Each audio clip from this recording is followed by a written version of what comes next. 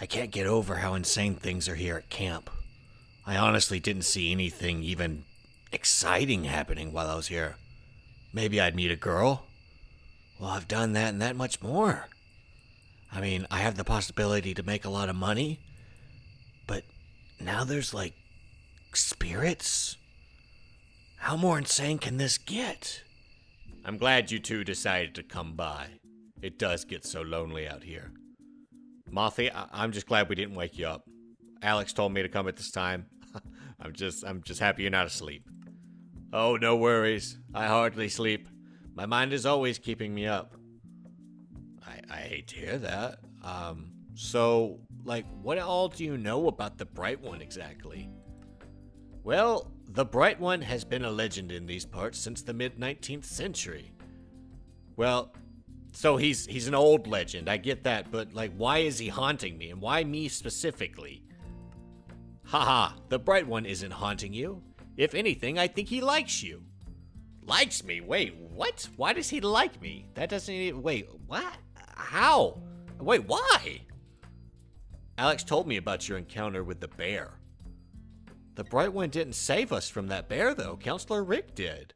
He had no part. I never even saw the Bright One. What woke him up again? I think she said he was woken up by lightning? Yeah, he did say that. And there wasn't really even a cloud in the sky. It was kind of odd. That wasn't lightning the counselor saw. That was the Bright One. If it wasn't for him, you'd be dead. Wait, so he saved me from the bear. Wait, also, Alex also never got me a boat, right? Could that have been him as well? Most likely, yes. If you could reach into the chest behind, there should be a book labeled The Legend of Clay County. Yeah, okay, Mothy, thank you. All right, let's see. Chest. All right, here we go. Book, recipe book. The Legend of Clay County. Okay. Many years ago in a small county of Clay, Alabama, gold was struck, and this made many mad in these parts and surrounding with the fever of richness. Men left their family and friends for months on end to travel to this rural part of Alabama for its newfound riches. Yet the gold has been here long before any white settlers walked this land. The now esteemed Camp Nugget that now stands in the place of a once bustling golden utopia, times are a lot quieter and calmer since the rush of the early 19th century. Now the area only sees the youth of camp and the local hobbyist who pans for gold. The locals talk of a tale, however, a tale of good and evil. Here is where the legend of Clay County begins. Okay, early in the settling of this area, two men moved here from different parts and began to work night and day to bring in wealth and fortune for their families. The two men were named Lewis Burton and Arthur Roy. Soon the two became friends during all the turmoil and greed and decided to team up in search of the area's shiny rocks, and the two made a fine team. On a normal day, just like any other, Lewis and Arthur made a path to a nearby creek where they panned at. Lewis had on his push through the woods been swallowed by a sinkhole. Arthur reacted quite quickly to the falling of Lewis when he didn't hear a thud, but a splash. What Arthur saw was Lewis laying face down in an underground limestone pond. Arthur quickly dove in to save Lewis, but when he reached Lewis and dragged him to the cave's dry land, the two men were met with multiple dead natives guarding a hill of gold. Whoa. The two, now riddled with screams of joy with their now treasure, quickly grabbed their pocketfuls to show their loved ones, but Arthur had no intentions of sharing with another. The next day, the two returned to the sinkhole to extract more gold, if not all of it. The wife and kids awaited the treasure their fathers showed them the night before, but neither man would return home that night.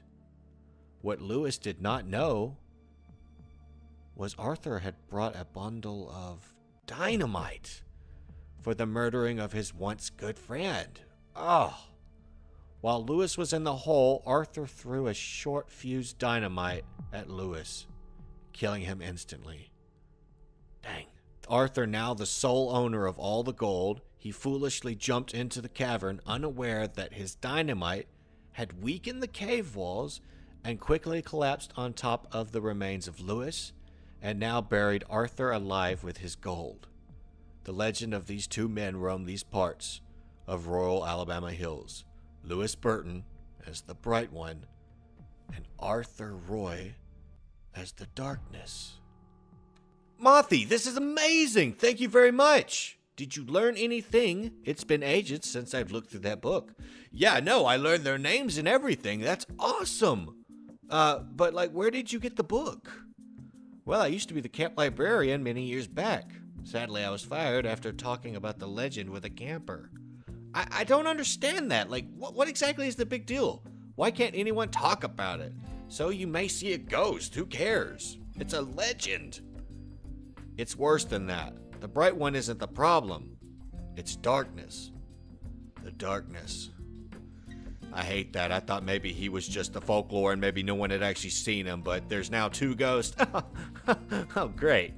Yeah, it's getting late. You two should get back to camp. We'll talk again tomorrow if you want.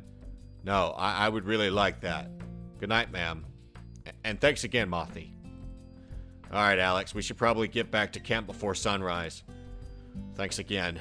I'm going to have to share your boat, though, so I hope there's room. Hey, Alex, thanks for that ride. I really do appreciate all this. Josh, it's no problem at all. I'm glad we're getting to hang out so much. This is the most fun I've had in months. I can't disagree with you, but you're telling me you're not scared? As long as I'm with you, I've never felt safer. Well, that's very kind of you to say, Alex. I feel the same way. Well, come on. Let's get back to our tents. I'll see you in the morning. Okay, Alex. Oh, man, that book was insane. I can't believe. Whoa! What happened? My flashlight's not even working. What's going on? Stupid flashlight. Oh, what the heck? Oh, no, what? No, stop. Don't come any closer, please. Who are you? Oh, no, I know who you are. You're the Bright One. Hello, Joshua. You must be more careful. Thank you, Bright One. I thought me and Alex were done for. Oh, how can I ever repay you? You must travel in daylight. I can only protect you that way. Why are you protecting me in the first place? Why me? And who were those people? Because you are of me. I am of you? What do you mean? You are the 5th son of my blood, and the darkness will stop at nothing to have you killed. But you are safe at camp. Nothing can harm you there. So, you're like my grandfather? In a sense, but with a bit more grace. What? How did you die? And who is the darkness? We will meet again, I'm sure of it. We can continue this conversation then. Till then, return to safe grounds and rest. But wait!